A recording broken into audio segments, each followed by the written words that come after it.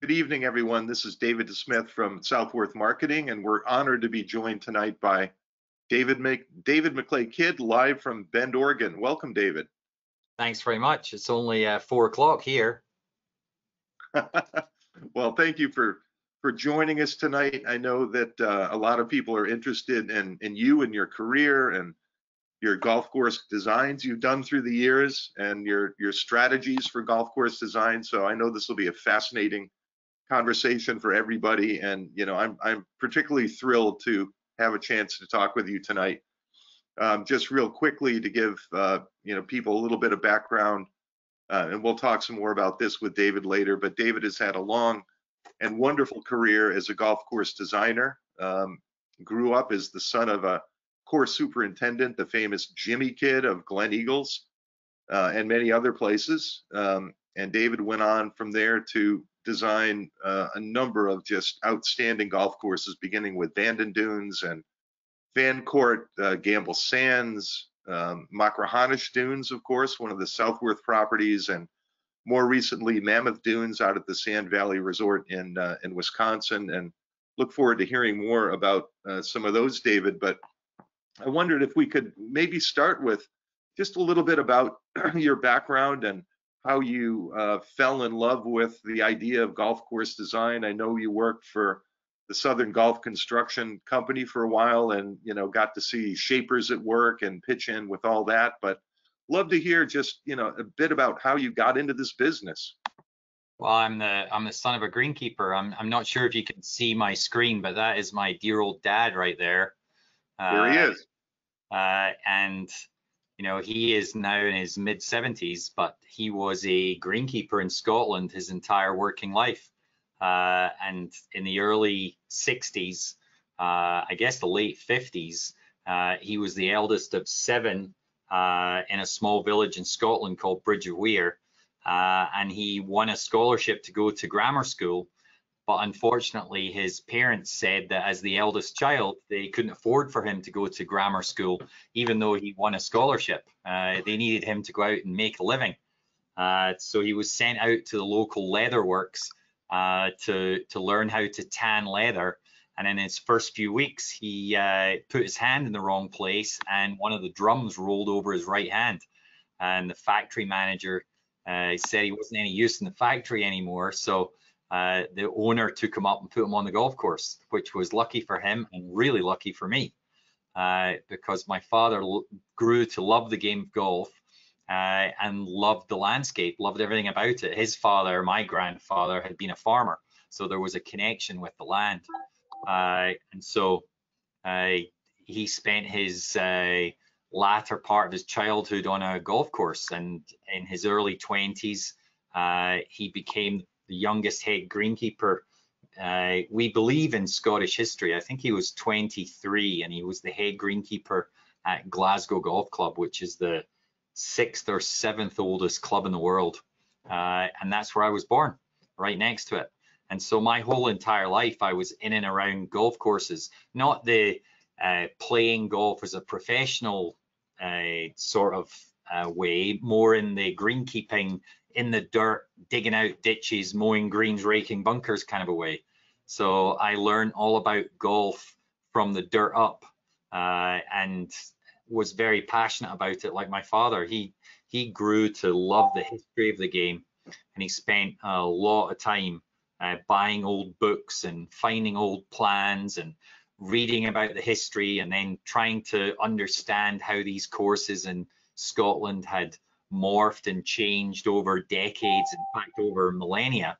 And frequently our kitchen table was covered in these old linen maps that had been drawn 100 years earlier, and my father would be trying to figure out who had drawn them, or what they showed, or where a golf hole had gone a long time in the past. It was like detective work. So those were my earliest memories of golf course architecture. Were seeing my father out in the dirt, and his joy and love of golf course history. And of course, that history has a lot to do with architecture.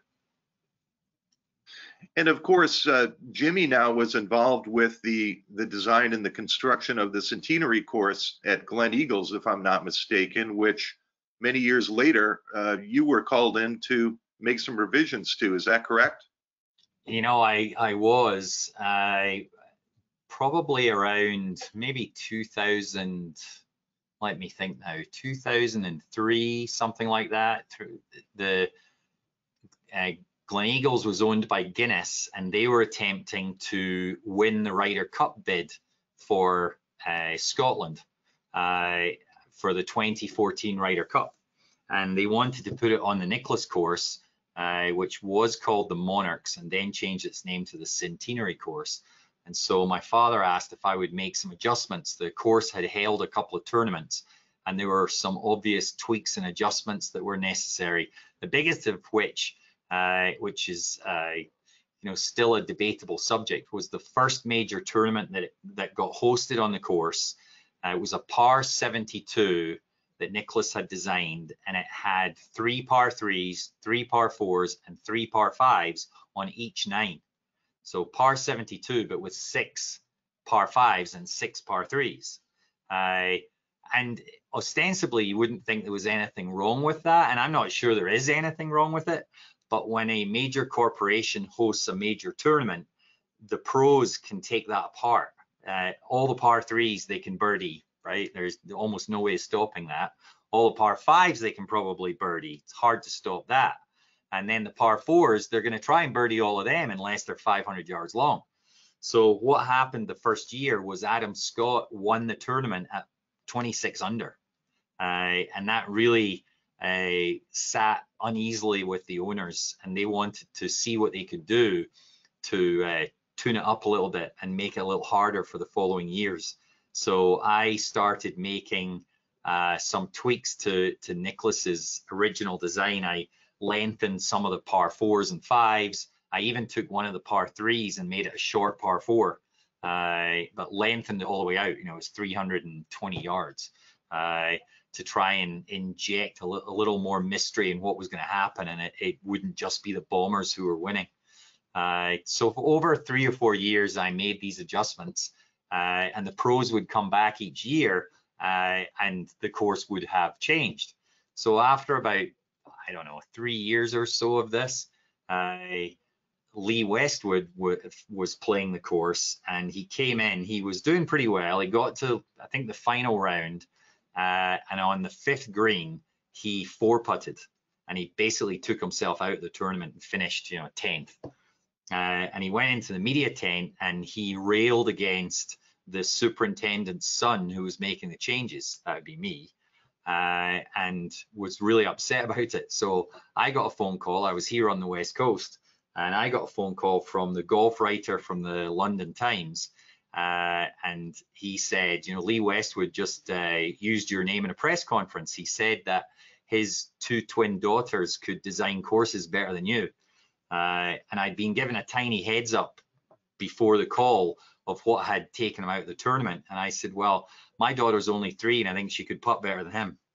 And the end of the story was that the 5th hole that he'd 4-jacked, I hadn't actually touched. It wasn't a green I'd ever been near, and I never was near it. So that one was all Jack. But shortly thereafter, I decided that it was a thankless task, and I politely fired myself from that task. And Jack came back, and he made a few more pretty major changes to the course for the 2014 Ryder Cup. And they were brilliant changes because we won handsomely, the European team. So all power to Jack changes. That's a great story. He's back here. If anybody's watching me, here's Jack back here. Oh, there he is. Yeah. Looking over me. So, David, obviously getting the job to design Bandon Dunes was a big jumpstart for your career. And, it certainly must have been, a bit of a leap of faith for Mike Kaiser out at Bandon to choose you. I'm sure people would love to know how that process worked, and what you said and showed to Mike that landed you that incredible job and led to that unbelievable golf course out there. How did that all happen? Oh, that's a story, one I'm often asked. Let's see if I can stick a picture of Bandon up here.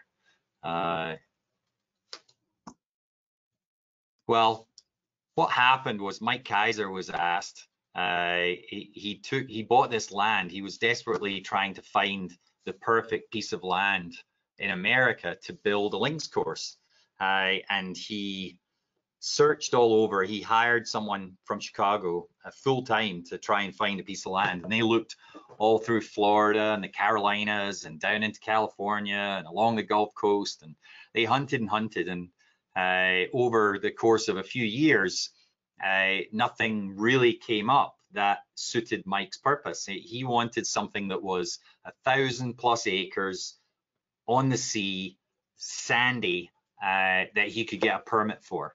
And on one of the trips that the architect he tasked to find the land, a chap called Howard McKee, he looked at a piece of land for sale on the Oregon coast, and it was one of 3 or 4 pieces that Howard took to Mike in their regular monthly visit. And Howard said, I saw this piece of land on the southern Oregon coast, but I know that it's not what you're looking for, because the weather there is absolutely horrendously bad, and the land is covered in this yellow flower. You can see it in this photograph if you're able to see here. And this yellow flower is a noxious weed called gorse. And that one word made the difference between Bandon Dunes happening and not happening, because Mike, as a aficionado of links court golf in the British Isles, knew that the plant that exists on every single one of those golf courses is in fact gorse. In the UK, it is not a noxious weed, it's a native flower. So that grabbed Mike's attention. And he took it upon himself to go out and look at the original 1,600-acre parcel that was for sale, and bought it nearly on the spot and added more land over the coming years. How did he end up talking to me? You know, he talked to everyone. It wasn't just that he talked to me. He talked to, you know, as far as I could tell, everyone had been out there, from Pete Dye to Jack Nicklaus to Tom Fazio. You know, all of the really legendary golf designers had been on the site, and none of them had really resonated with Mike's vision, which was a classic British Isles links course. So his friend back in Chicago, because Mike was in the publishing business, he had a friend called Rick Summers, and he was ruminating with Rick one evening that he had the land, but now he had to find the designer. And Rick said, well, why don't you hire a Scotsman? And Mike laughed and said, well, the last time they had Scottish architects was 100 years ago, and they're all dead now. So there are no Scottish architects. But unbeknownst to Mike, Rick was good friends with my father, and he also knew me, and I was a young wannabe golf course designer. And Rick suggested that he invite my father and I out, and we spend some time wandering across this land that he had bought to see what we would make of it. So my father and I flew out in July 1994 and wandered across the 1,600 acres, and hadn't met Mike yet. He flew in a week later, and we proposed our ideas. The really bold part was that by that point, I had figured out that we weren't alone, that Mike was sophisticated enough to have spoken to all of the designers of the day, and we were lightly nothing more than amusement for a Chicago billionaire to consider in a rueful way about whether to hire these inexperienced sort of yokels from Scotland. So I told Mike really what I absolutely thought. I figured I couldn't win the job, so at the very least I would leave with my head held high.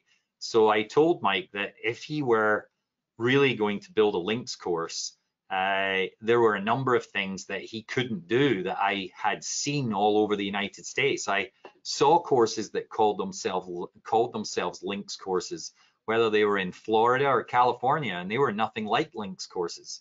And I told Mike, if you really want to do that, you leave the best land for golf. You stick your clubhouse somewhere else. You don't put cart paths in, and you don't provide golf carts. You make them walk. And there would be no separation from tee to fairway to green. It would be one grass, the same everywhere.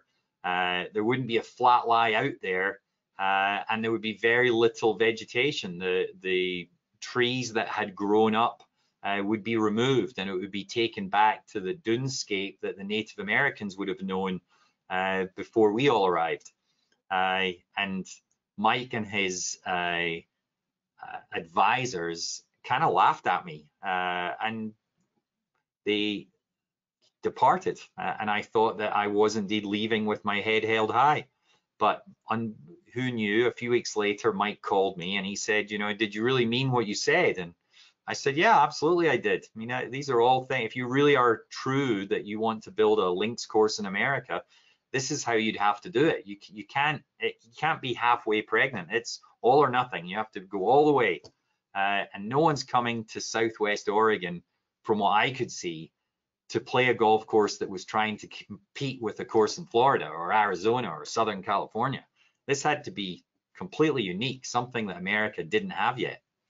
And so Mike, over the course of many months and turned out many years, extended our conversations, and I drew little sketches, and I think I may even have some in here somewhere. Let me see if I can show you guys the kind of things that I was showing Mike.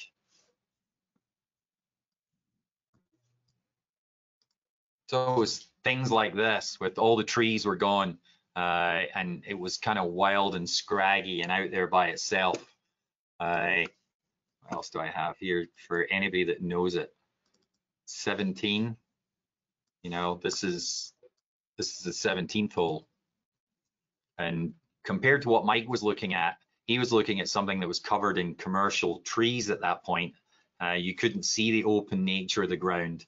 And so these were somewhat shocking to him at the time, but it all came together. I worked from 94 till 97, helping them through the permitting process. And then in August of 98, we started building the golf course, and we built the course from August 98 until the US Open in 99, that was at the Olympic Club. David Duval was the #1 in the world, and this young guy called Tiger Woods was appearing out of nowhere and showing that he could win everything. So that's how long ago it was. That is fantastic. Of course, you know, the world very quickly beat a path to the door at Bandon Dunes when they heard about it, when they saw the pictures, you know, when they learned the story of how it had been created. And it's obviously not an easy place to get to. You know, I have to ask, did a part of you think that Mike was crazy? Not to me. I mean, I didn't think he was crazy. Later on, I probably did, but at the time, I didn't think he was crazy. He was, you know, he's a very savvy guy. He's nobody's fool. And by that point, he was in his mid-50s, and he had concluded an incredibly successful first career. It was obvious that this endeavor wasn't going to break him. You know, he bought the land debt-free, and we built the golf course for $3 million. So he, with the asset of the land and the risk of $3 million worth of golf construction, I don't think he was going to starve if it didn't work. He still could have been crazy, I guess. His fallback was that if he bought the land and built the course that he wanted, and it ended up only being played by him and his friends, he'd still feel like he achieved something. I'm not sure any of us had any clue what would happen. I mean, I think Mike thought that he was trying to introduce caviar at Denny's, you know, and there might be a couple of people might like it, but generally they're going to go right back to, you know, moons over my hammy. He had no clue that what he was tapping into, this latent desire for authenticity. And that's what Bandon is, and that's what it still is, fairly unique today. There are very few courses in America that are as authentic as Bandon Dunes. There's lots of courses that talk about it, but not very many that are. Right. And that makes it extremely unique. And every client I've ever had since, they always want the same thing. We want some of that Bandon Dunes magic. And of course, that magic is the site itself. You know, if you look at the picture that I have on my screen right now, as an architect, you know, I can maybe take 10% of the credit for that, but 90% of the credit is not mine. Well, speaking of working on, you know, interesting sites, you know, that takes us to Machrihanish Dunes, where I know you spent some time in that area as a youngster, and you know, as Brian Keating and those guys were, you know, considering building a second golf course there in Machrihanish.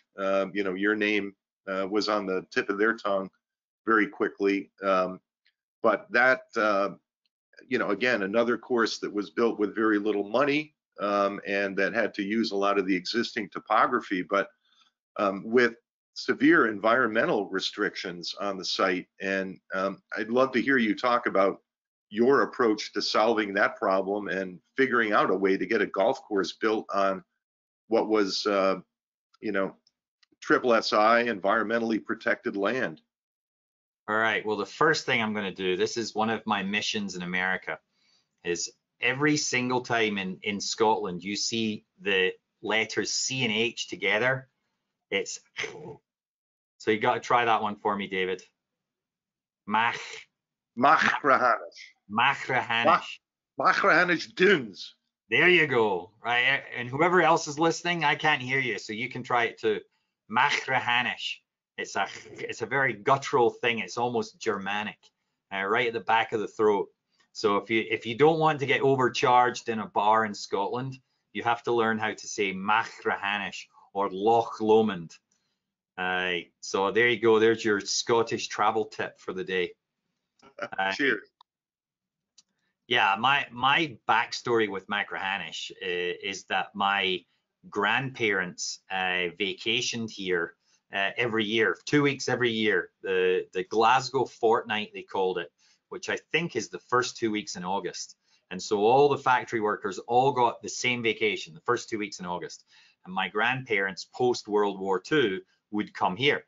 And so my mother would come here with them. It was my maternal grandparents. And then when my mother and father met when they were in school, he tagged along and slept in a tent nearby. So my association with this place is my entire life now, well over 50 years, and my family it's pushing what, 70 or 80 years. So we spent a lot of time on the beach at Machrihanish and playing the old golf course that's there, the old Tom Morris did at the turn of the 1800s to the 1900s.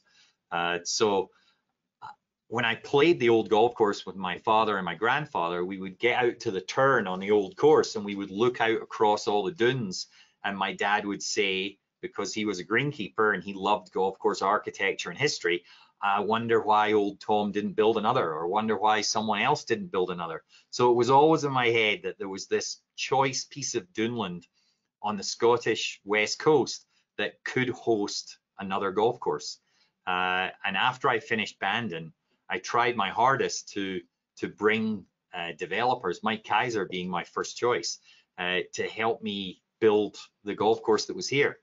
And by one thing and another, as I went and tried to buy the land from the farmer, I didn't realize that he had a verbal agreement with a guy called Brian Keating, actually with a guy called Brian Morgan, who's a famous golf photographer, that if anybody ever turned up and seriously tried to buy these dunes, that farmer would call Brian Morgan and at least alert him to the fact that something was happening. So Brian got that call because I had stirred the pot. And to cut a very long story short, Brian Keating, an Australian, ended up purchasing the land and starting the development that the Southworth Company eventually finished. And the biggest task of all was getting permission to build on the sand dunes. We were asking to build a golf course on a piece of land that the European government designated of European federal interest. I mean, incredibly protected. I'm not sure what the equivalent in the US would be. Probably something like a state park, you know, like trying to build a golf course in Yellowstone. It was incredibly, almost laughable to ask. But ask we did. And the case we made was that the land, although incredibly fragile, wasn't being protected. It was being used as winter grazing by the farmer. He was turning out all of his cattle from November through March onto it, and they were trampling over it, crapping all over it. He was putting old machinery on it, emptying oil onto it. I mean, it wasn't being protected at all. And so the argument we made was, if we could find a way to build a golf course in the most sensitive way and not damage what makes the land special, the golf course would be the engine, the impetus to create real protection. The only reason we want to be here is because of these fragile dunes. If and when we could create a golf course, the golf course would create its own economy, which would help the rest of the land. We would actually have economic incentive to protect it. And I believe then, and believe even more so today, that if we can find real economic incentive to protect fragile environments, that's going to be their best long-term sustainable protection. A designation by our government can be removed. The designation can be got around. So if the very existence of the land creates an imperative to protect it, then that's its long-term protection. If you take Bandon Dunes, that land now is incredibly fragile. All sorts of native flora and fauna has re-established that land, and Mike owns something like 4,000 acres, and each golf course is only about 100 acres, and there's 5 of them. So there's 500 acres of land that's being used by man, but the imperative protects 3,500 acres forever. So it's a far better model for long-term protection than purely a designation, I believe. And in a place like Machrihanish, that argument won out, and the local people agreed, and then the national people agreed, and the golf course got to be created. It was unbelievably light-handed, however. There was no, if on a scale of 1 to 10, if Bandon Dunes, well, let me say, if Shadow Creek in Las Vegas was a 10 in terms of how much work had to be done, Bandon Dunes would be a 2. Machrihanish wouldn't even register on it. It would be a 0.1. So almost nothing happened. The picture that you're looking at now, everything but the green was already there. That grass in front of the green was the grass the sheep were actually grazing on. The bunkers, each and every bunker was debated over.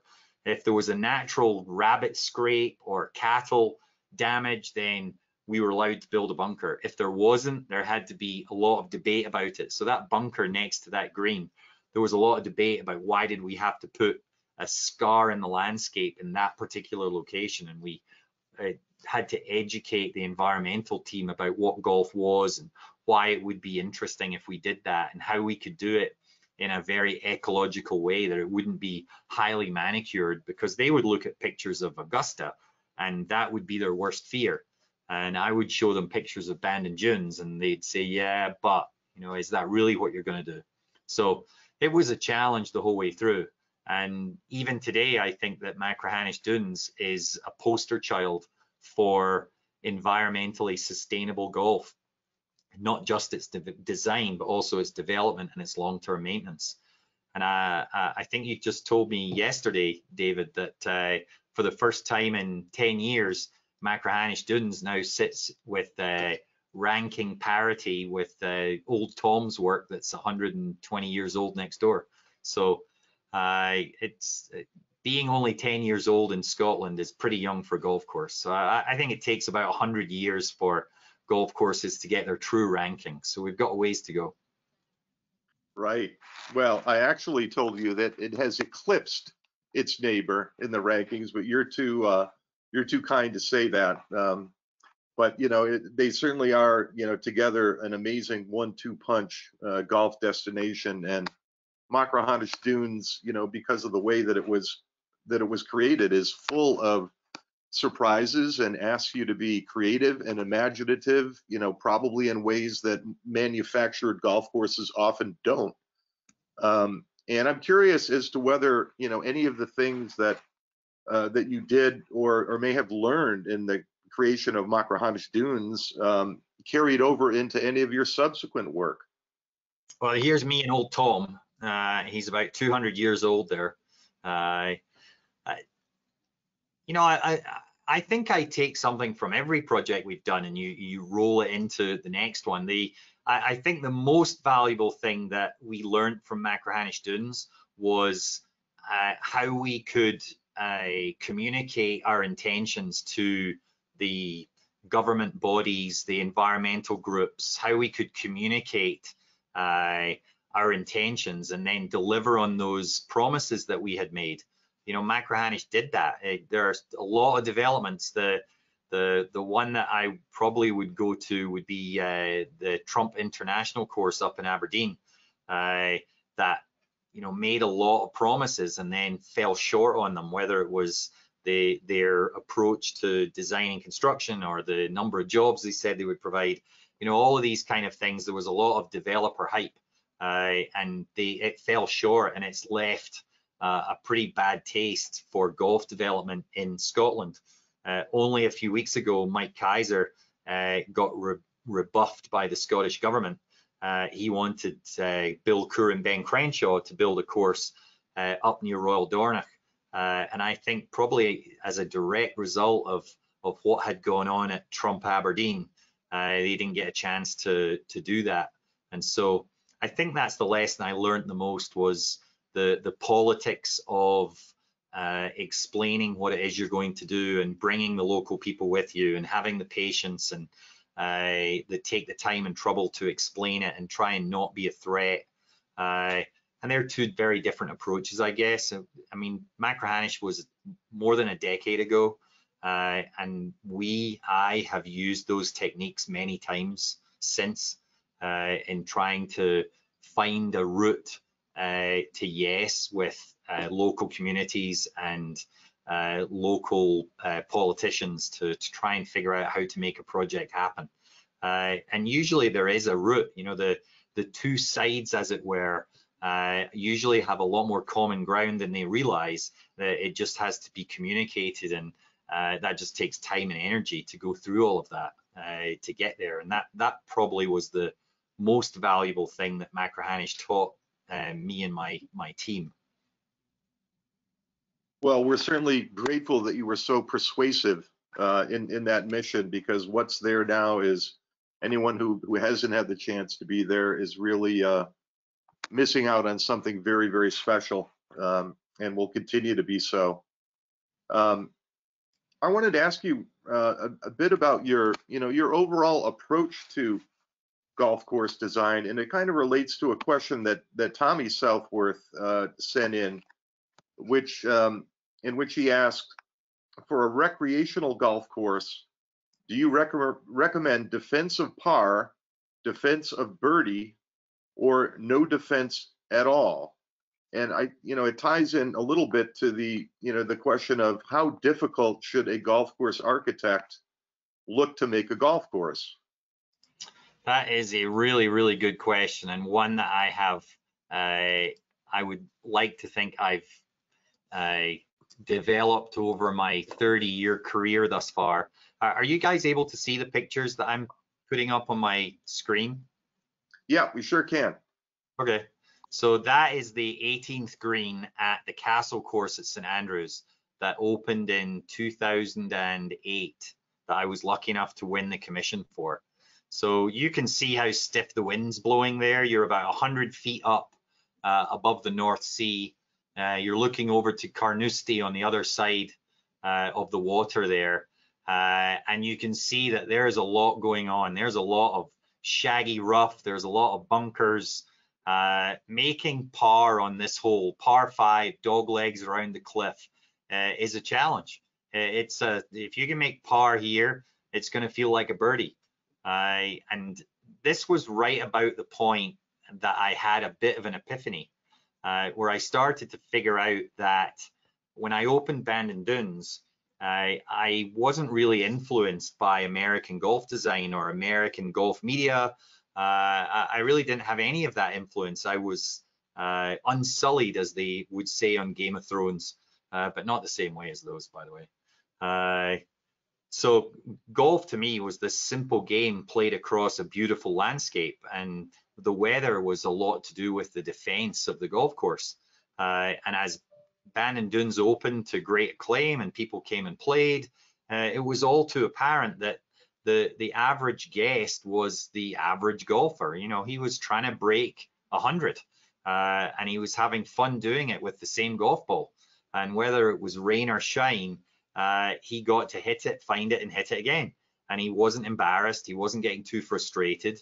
And that was part of the magic of Bandon. It's part of the magic. So fast forward a decade, I get my choice of commissions. The magazines are telling me that I'm really pretty good at this stuff. And if I want my golf courses to be ranked amongst the best, they need to defend par. They need to be extremely challenging. They can't allow wanton scoring. And so over the next decade, I became more and more influenced by this thinking that golf courses needed to be challenging, uber challenging. And then right around the recession, the last major recession hitting, I started to wonder if the same guy went to Bandon Dunes and then the next day played the Castle course, even though I had done both, my ethos was on both, the same guy, what would his thoughts be? And I knew it. I knew already what the answer was.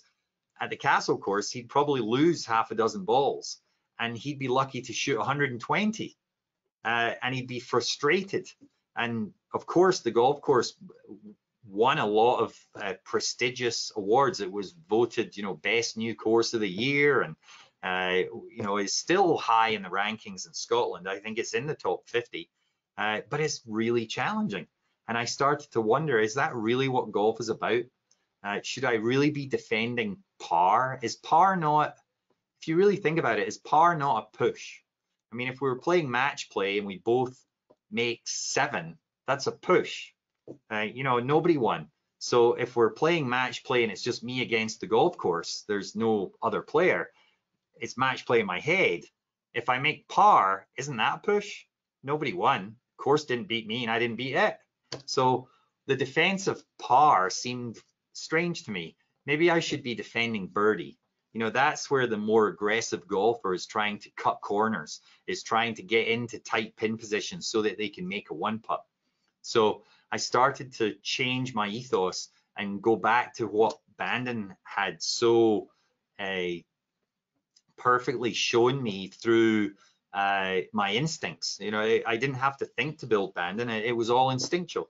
And I'd lost that instinct over the next 10 years. So I went back to Bandon and I really thought through what made that course so successful. And it is about the average guy who's trying to break 100 with the same ball and not having to hunt the ball and not having to 4-putt, even 3-putt. You know, he wants to go out and socialize with his buddies, not be embarrassed or frustrated, not be hunting golf balls, and have some opportunity for success on any given hole. And if you can provide that as a golf course architect, then the fun factor blossoms. The golfers start to have real fun. So if I could take you on a journey, what happened was the very next golf course we got to build was a course in Nicaragua called Guacalito de la Isla. And we built this for a guy from Nicaragua. Let me see if I can find a decent picture of this. And we took that ethos and we tried to deliver it on the golf course. We tried to figure out how do we make the golf course as playable as possible for the guy that's trying to shoot bogey golf. This is the 3rd hole. You see this giant sweep coming in from the left, and the green is falling softly away from you from the left to the right. It's a par 3. So for the average golfer, the wind could be you see the flag, it's probably blowing 15 miles an hour or 20 miles an hour in that picture. The average golfer would be very intimidated by that stiff crosswind coming in off your left shoulder. So they're probably going to want to use that ramp up there on the left to hit the ball low and deep and get it to bounce down onto that green. And then at that point, they know they have a chance at a 2-putt. Your average guy is going to, or girl is going to go for that. The really good player who isn't intimidated by the distance or the wind, they're not going to use that big bank slope off the left. That's not going to get them close. So they're going to try and judge the wind. Maybe they're going to try and draw it into that wind. They're going to try and take some kind of dead aim to put it stiff pin high and make a 1-putt. So the changes that I brought to my design ethos that tried to make the golf courses much more fun and player friendly for the average golfer, I'm not sure they make that much difference to the low handicapper, because he doesn't look at that big bounce slope on the left and see it as an actual scoring opportunity. They're taking dead aim at that pin, at which point the wind or those big deep bunkers come into play, and they're affected by those. So there were lots of examples that I could show you. The one that I quit, not that this is a good example, it's just a really cool picture. It's only in Nicaragua you can do something like that. This green, I had the opportunity of parking this 18th green right on the beach. Wow. And the owner said to me, well, what happens when we get a tsunami or a giant tide? And I told him, well, it might cost $50,000 to rebuild that green if and when, probably when it ever happens. But I guarantee you that that's the picture you'll want to show people when they want to come down and play golf and stay in your hotel. And this course opened in 2011, so almost a decade ago. And so far, touch wood, no tsunami, no big storm, the green's still there. So we built that, and it was a huge success. The players that came down loved it. It isn't massively challenging. So it allowed people to play golf and enjoy it. So feeling vindicated, I came back to the US for my next project, and I thought, okay, you know, what can I do in the US to try and take this ethos and maybe dial it up a little bit more and deliver it back to a US audience. So the next course I built was this one in Central Washington. It's called Gamble Sands. And it's built on a sandy bluff high above the Columbia River, and I think it's the highest ranked golf course in the state of Washington, even above Chambers Bay, and the players love it. It's very remote. It's 3 hours plus from Seattle, 2 hours from Spokane, and yet 20,000 golfers a year. It's only open for a few months in the summertime, make the trip and drive here to play it. That's the kind of view it has. So this is a short par 4. It's only 300 odd yards from the back tee. The average player, short par 4, is probably laying up short of the bunker in here, or maybe trying to hit it over that bunker in there. But the really good players are trying to thread this needle and roll it down onto the green for an eagle opportunity. So finding refinement on that playability question, how can I protect the scoring option, scoring being birdies and eagles and such, but allow the average player a chance to make a reasonable par and not be hunting golf balls. And it's all about giving them options, giving them places to potentially miss or at least lay up into, and giving them width most of all, and reducing rough. You can see in this photograph, the roughs here are maintained in a way where it's very easy to find a golf ball. You might not love the lie, but you're not going to be asking 3 of your buddies to come hunt it. So the golf is quick. People are able to wander out, find a ball and play on, and you're never really out of the game. You're not lost ball and in your pocket, all of which adds to making golf that much more fun. Right, absolutely. You know, it relates to another question that we got from a member at Willow Bend.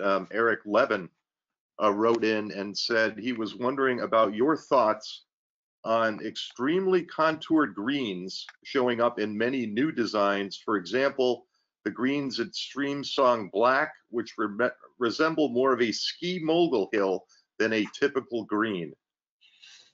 You know, I've played Stream Song Black a couple of times. You know, it in particular, Gil Hanse tried a kind of newish idea. It had only been done a few times before, where he took the putting surface and then he took the edges of the putting surface as they fold away, usually down, and he grassed the whole entire thing in the same grass. So basically the top of the shape, the putting green effectively, but all of the surrounds and mogul bumps are all in very, very tight grass.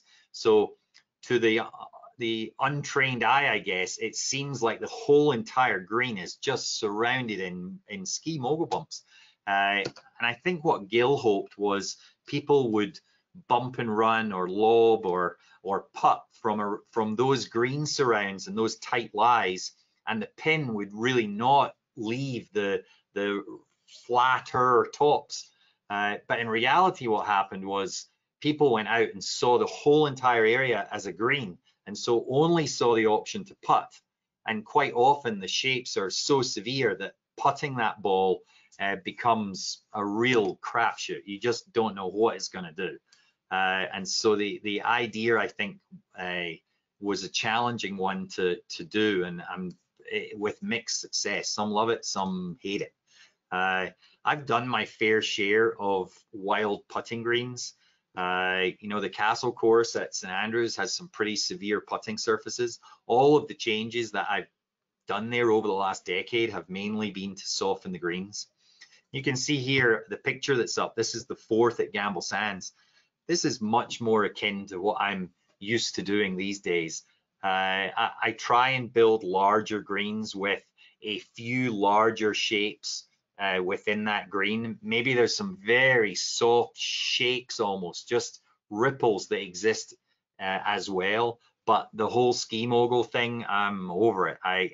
It seems frustrating to me to hit a green in regulation and then be staring down the barrel of a 3 or even a 4 putt. So the general rule of thumb I use is that if I get within 15 feet of a pin, I really don't want it to break more than a couple of cups. And if I'm inside 5 feet, I don't really want it to break more than a cup. And I have built greens that from 15 feet away, it might break 3 cups 3 times. And that can be frustrating. And I'm not sure it adds to the enjoyment of golf. Maybe for the very, very best golfers who can play a second shot within 6 feet. You know, I co-designed a golf course, the only co-design I've ever done in London with Tom Watson. And we were laying out a par 4 that was about 340 yards or so, in a shortish par 4. And I was strategizing the bunkers and debating with Tom back and forth. And I said to Tom, you know, where would you hit your driver? And Tom said, well, I wouldn't. I'd just hit a 6-iron. I said, every time? He said, sure, I'd just hit a 6-iron, you know, up the right side. And I said, well, that would leave you an 8-iron in instead of a wedge. And he said, yeah, but I could put an 8-iron to 8 feet every single time. I could put a wedge to 4. So 4 feet, 6 feet, 8 feet, probably one putt, half of them. So it made me realize that when you're that good, it's a completely different place that you're in. Your head's in a completely different place. You know, with an 8-iron, I'm hoping to hit the green. With a wedge, maybe I'm trying to get within 20 feet of the pin. But with an 8-iron, I could easily miss the green. Yeah, me too. There's kind of a related question from one of the people on the Southworth team, Avanti Bot. An interesting question. She's asking, what's the craziest concept you ever wished to implement on a golf course? Oh, that's a good one. So a few years back, Mike Kaiser hired me to build another course for him in Wisconsin that ended up being called Mammoth Dunes. And Mike and I had long conversations over months, years, about my career, my trajectory, how these things I'm talking about were coming to pass, from Bandon Dunes to the Castle course to Gamble Sands in Washington, and how my theories on golf and what makes golf good and fun had developed over that time. And so Mike hired me to build what became Mammoth Dunes, and I doubled down on everything I had been thinking. And one of the thoughts that I had was, could I build a green that was in fact a horseshoe, where the putting surface was a complete and utter horseshoe, to the point where you couldn't even see a player from one side of the green to the other. And I worked hard to see if I could build it. And this is it. This is the 6th green at Mammoth Dunes. And as you can see, the size of that pin's 7 feet tall. The mound that's in front of it, the players are playing from the far distance. It's a short par 4. You can be on either side of that green and not see the other player. However, you can putt a ball from either side of that green all the way to the other side. And I had a hankering after doing something like this, and I found a particular piece of land on the site that was shaped in such a way that with a little adjustment, I could actually build a green that was an entire horseshoe and be able to putt it from one side to the other. So I'd say so far that might be, aside from the green that was on the beach in Nicaragua, this was probably the boldest idea that I'd had to date. And when I had it, I did speak to Mike and say, you know, how crazy do you think that is? And he said, well, try it, try and build it. And if I think it's crazy, I'll tell you can't do it and I'll make you change it. And I said, okay. And so we did it. And when it was all in sand, we soaked the sand down, and I brought a full-size basketball out, and Mike came out, and I showed him that with a basketball, I could actually roll the basketball like a bowling pin all the way around the green from side to side. And he had no hesitation. He said, I love it. Go ahead, build it, finish it. And so the green you see now is one of the most spoken about on the golf course. People just can't help themselves. Even if the pin's in the front, they can't help but pull out and then try and just putt a ball all the way around it to see what happens. However, that's not the end of the story, because I then took this idea and I literally twisted it one more time. And we're building a green that's another twist on this one right now that will get grassed in the next few weeks. So stay tuned, and maybe there'll be some pictures of it in a magazine somewhere. That is incredibly cool. And isn't that half the fun of playing golf on, you know, links courses or this style of golf course, where you're really encouraged to use your creativity and figure out a way to get from point A to point B. And it may not be a direct line, you know, might be playing 90 degrees away from the hole, but getting the ball to roll to the hole. It isn't that fun. I think that's where the essence of the game is in Scotland, is that brute strength and golfing prowess can be matched on a classic links course with a little guile, imagination. If you can think something up, you don't have to have a high arcing 6-iron with a mount and a backspin. You could have, you know, a low chippy rescue club, and you can read the contours and judge the bounce and roll and see what happens next. And a player who doesn't have that kind of brute strength can beat the guy with all the power in the world on a links course, because that guy with the high arcing shot can't stop it if the greens are hard. Now that is the one thing that levels the playing field for so many golfers, is firm conditions. You add firm conditions and you will get a different winner every week on the PGA Tour. But if the conditions are soft, they're going to throw darts, and the guy who's the most accurate is going to win. Right, which at the end of the day is, you know, ends up being kind of boring. So, David, I wanted to ask you just real quick what you're working on now and what you're excited about, you know, that's coming down the pike for your design company. We're working on a few different things. We are doing some remodels. We just remodeled a club in Seattle called Sandpoint Country Club. We're just about to remodel one in southern Utah, about 100 miles north of Vegas, called Entrada. We're consulting on numerous clubs on the West Coast, from Rancho Santa Fe, where Mickelson is a member, and a number of others. New builds, we are working on a links course in California that doesn't have a permit yet, but we have all fingers and toes crossed that might come to pass.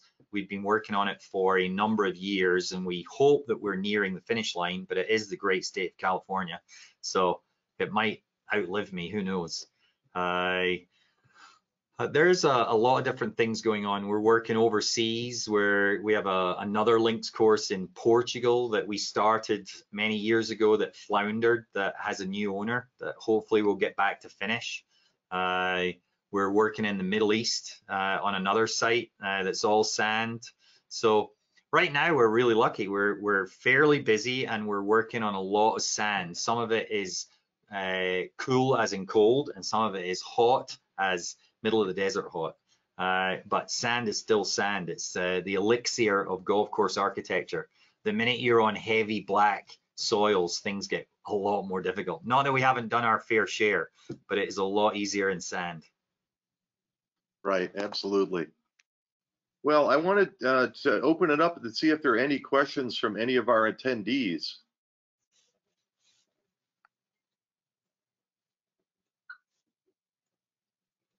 I'm hoping there are some attendees. Yeah, we have some. I don't see any questions in the questions area, and we've been going almost an hour. I guess, maybe the last thing I would be curious about, David, is, if you could, touch just real quickly on, what have your influences been?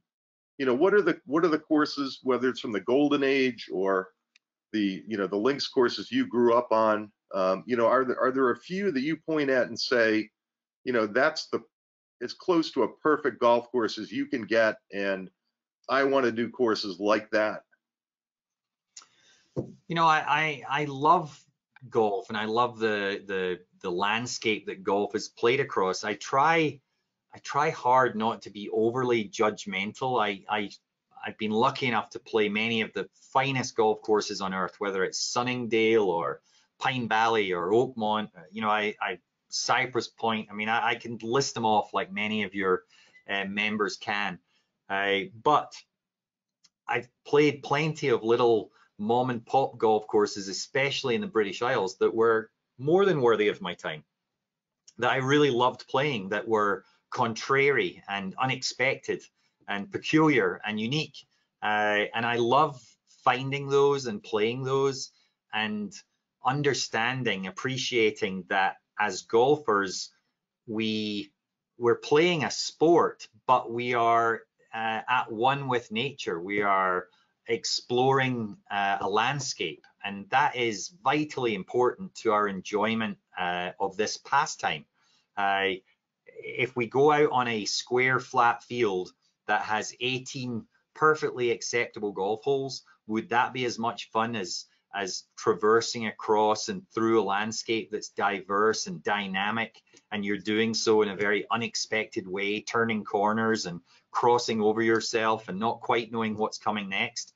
I think that is an integral part of golf, is feeling that sense of exploration and mystery, and that I can appreciate that on the very best of golf courses, and sometimes on the very most modest of golf courses, and try and emulate those things on the courses that we get to create. Try and figure out, what can I do to create excitement and exceed expectations in your members? How do I get one of your members to go play something I did and have them shake their head and smile when they turn a corner and they see something like this boomerang green in a direction they weren't expecting, and then wonder, what the hell is this guy? What is coming next? What am I going to see next? And that is pure joy as a golf course designer, to be able to deliver that, or try hard to try and deliver that. Absolutely. Which, one very quick last question about that. Is there a third golf course in those dunes in Machrihanish? Well done. There, you said it right this time. Sure, I think there is. Yeah, the beach runs from Westport to Machrihanish Village, and the first third of those dunes has the old course on. The middle section has Machrihanish Dunes on, and then there's the final section to the north that extends up to what's called Westport, and there's easily another 18 holes in there. Whether there's demand for it, whether you could get the permitting to build it, the dunes are maybe the best of all of the dunes that are there. The views are spectacular because you're looking back towards the village from one end of the bay. I think it probably will happen at some point, but would it be within my lifetime? I've no idea. Well, let's hope that it is, and let's hope that you get a chance to build it. And but for now, David McLay Kidd, thank you so much for joining us and sharing all these great thoughts. We wish you all the best, and hopefully the COVID-19 situation goes away soon, and you can get back to globetrotting around the world and building these great fields of dreams for golfers. Well, I appreciate it, David. Thanks to you and your listeners. I appreciate it. Stay well, stay healthy. Cheers. Same to you, David. All the best. Bye. Good night.